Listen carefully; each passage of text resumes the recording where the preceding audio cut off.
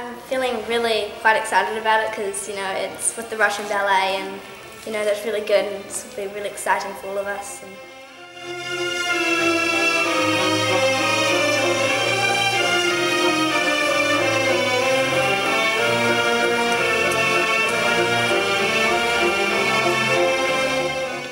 Yeah, I did it last year with the Russian ballet and the Nutcracker. I was a girl.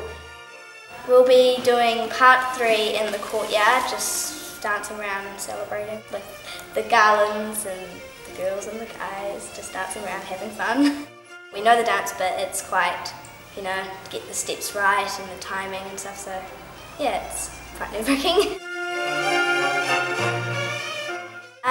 It can be quite scary sometimes because, you know, they're so much older, they speak a different language, and, you know, when they try to talk to you, you just don't really know what they're saying.